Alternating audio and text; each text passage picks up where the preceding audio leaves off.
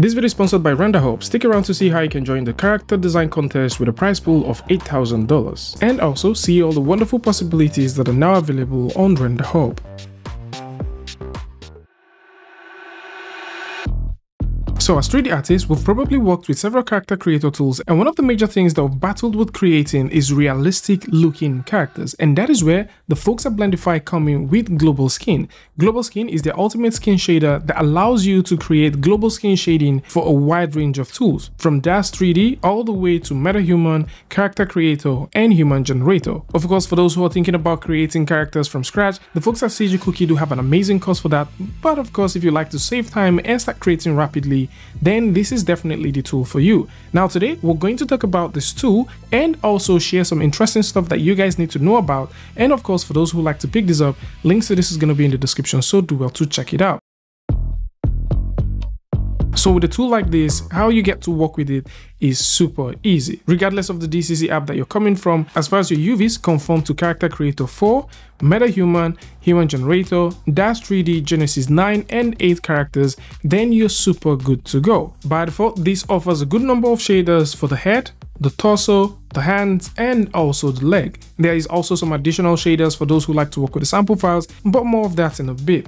Additionally, for those who like to work with skin tones, this offers 5 different varieties that you can tweak from, some displacement parameters that also comes with this. And for those who like to get the hyper-realistic scenes for the global skin and Humidify, the folks at Blendify has just recently announced this, and this comes with over 20 different scenes that you can play with. So if you like to study how the characters are made, or possibly you'd like to study how the texturing gets to be done with this, then you can simply come through and grab this, as this is currently available for those who like to pick this up to get started with it.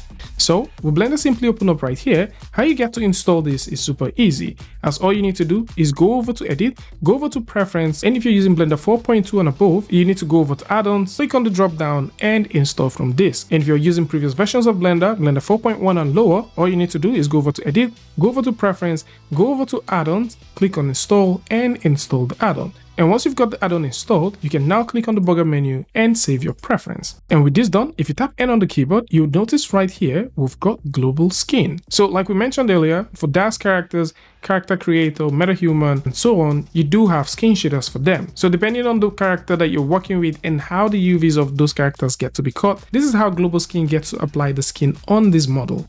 So for this video, we've taken the liberty to install Human Generator. So we can simply start off by taking a look at Human Generator and see some of the things that we can get started with. We'll start off by taking a look at the characters that we have. So I might just simply eyeball this and say, maybe we can start off with this character. Let's generate that character and bring that in, go in and take a look at it. So I'm going to add some hair to that, some clothing, and a simple pose.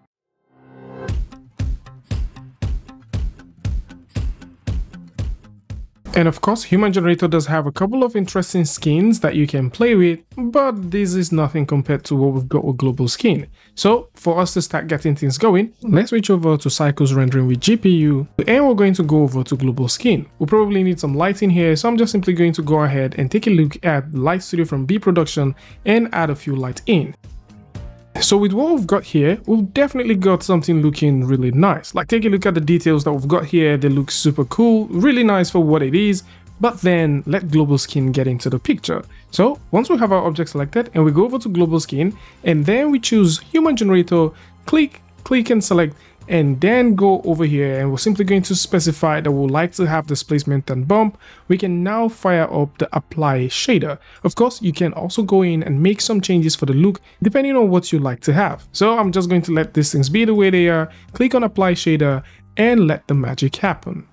And from what we've got here, you can tell that our character is looking way better than what we had earlier. And yes, the skin tone has changed, but that is totally nothing to worry about, as Global Skin has a ton of parameters that can solve all that. And simply zoom all the way in, I'd like you guys to start seeing even way more details than we had before. Let's throw in a camera on this, and we're going to explore the shaders where the real magic happens. So right here, you can see that we've got something looking really cool. Let's zoom in again one more time so we can go in and see all these glorious details in HD. So by default, you can already tell that we're having a way nicer looking character from what we've got previously. So we can zoom all the way in and you can start seeing that. And for color and parameters, there's a lot of things that we can do. Like just take a look at how much details we've got right here. So once I have this selected, we can zoom all the way in and we can start making some changes. So right here for the weight, we can choose to increase the weight if we want, and this is the overall weight of the displacement, and we can also choose to turn that down. If we would like to increase the micro pores, we can increase those micro pores, and we can simply go all the way out and start appreciating it. Moving on, there is also the very cool displacement tool that we can play with, and we've also got some interesting makeup. Now before we talk about the makeup, let's talk about the overall look of the character. If we like to make changes to the skin tone, we can. Currently, they do offer 5 different skin slots that you can use to define 5 different skins that you like your characters to have. So first off, if we simply go all the way here, if you do have a base color, you can throw that in. Right now we don't have a base color, so we're simply going to go all the way down, and you notice we've got like the ambient occlusion, we've got the roughness and specularity, and we have the skin tone. So the very first skin tone is this, then you've got the second one, third one, fourth one, fifth one.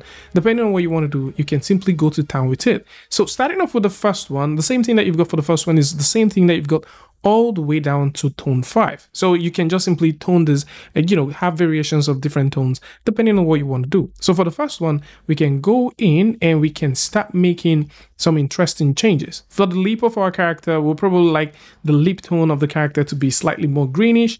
And if we zoom all the way out, you can see that this is what we've got. So we can actually undo that because we kind of prefer what we had previously. And if we go all the way up, you would notice that we've got the base color. So if you do have a map, this is where you get to place it. However, if you just want to have a base color to drive the entire skin look, you can simply go over to the skin that you're working with and drop the weight all the way to 0, and the base color will drive it. At the same time, like I mentioned earlier, you've got 5 different kinds of skin, so you can simply select any of these things, increase the weight, and get it going. Now for the base color, once you set any of the skin tone to 1, it doesn't mix. So whether you increase the values or reduce the values, these will not mix whatsoever. The only time where you can achieve some sort of mixing is when you would like to play with the weights of the skin tones. Say for example, we would like to go over to skin tone 1, so we can do that here, or you can do that from the end panel.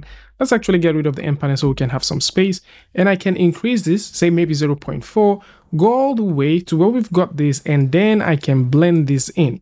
That way we can start creating something with it. So you can blend across all of these skin tones, and maybe you like that to be a little bit more, maybe you want to have a little bit of this, you can definitely go ahead and do those blending. So once you start blending things in, you will be able to have some sort of mixing, and that is more like the case where I think a lot of people would want to create a different looking skin tone, which sort of matches maybe their fantasies or ideas that they're trying to create. But other than that, what you've got here is pretty straightforward. Now, there is actually something that I think a lot of you guys may want to know. So for that, what we're going to do is just get rid of all of the skin tone values that we've got. And this is in regards to the skin tone that you're currently working with. So if we simply zoom all the way in here, you would notice that we've got color and we've got weight tone.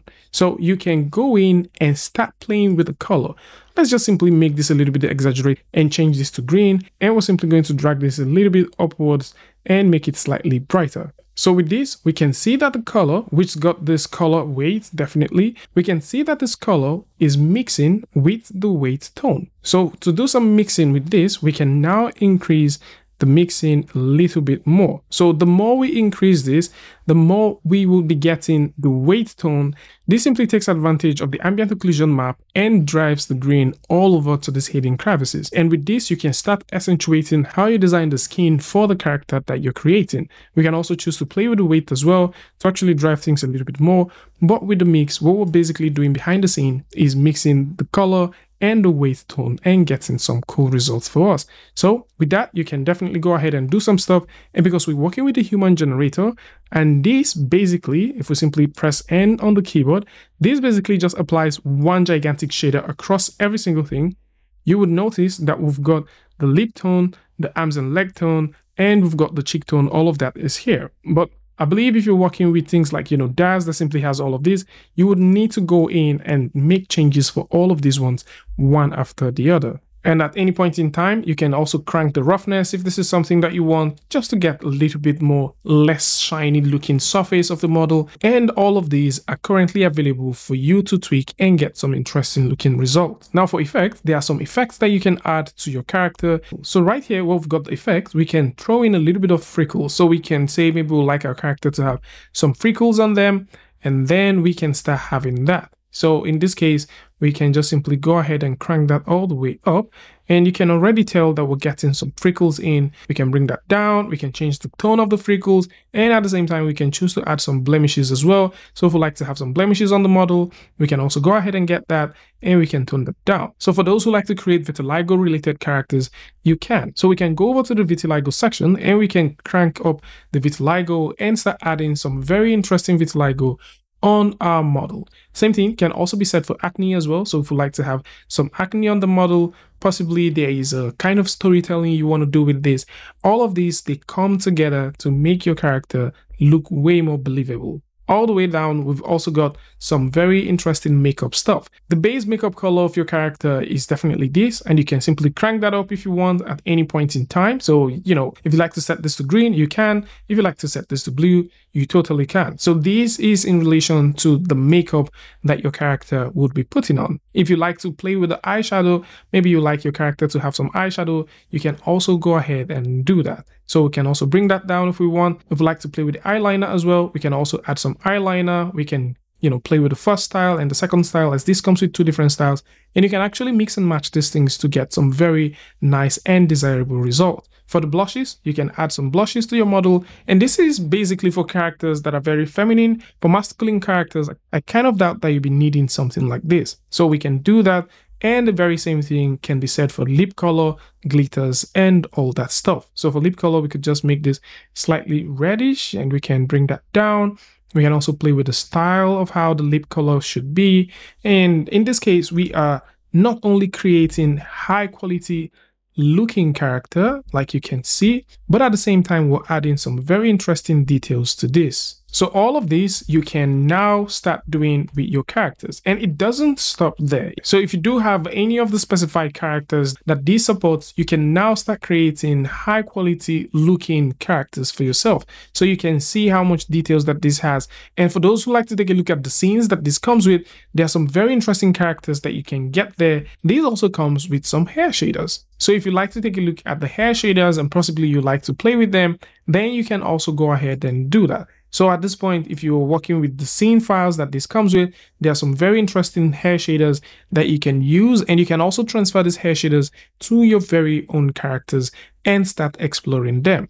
So this is it. For those who like to take a look at these, and possibly you like to see even more cool stuff that these currently offers, and a ton of things that you can now get with the global skin shader or the hyper realistic scene from the folks at Blendify, then links to this is going to be in the description. And speaking about characters and design, the folks at RenderHub are currently doing a character design contest with a prize pool of $8,000, and this is running from now till October the 31st of 2024. This comes with a couple of cash prizes to be won, and also some honorable mention cash prizes are also available. There are terms and conditions that simply applies, and also some other things to keep in mind. RenderHub has an interesting marketplace that covers literally any single thing you want in regards to 3D. And their 3D art gallery comes with a ton of 3D arts that you would draw inspiration from. And of course, if you're looking for free 3D models, you can also come through and get free 3D models right here on RenderHub. So this is it. For those who like to take a look at this, or possibly you'd like to join the RenderHub character design contest, links to all of these will be in the description. Tell me what you guys think about this one in the comment section. And of course, if you like this video or you learned something from this, you can go ahead and give a like, and don't forget to share with a friend. And I'll see you guys in the next one. Peace.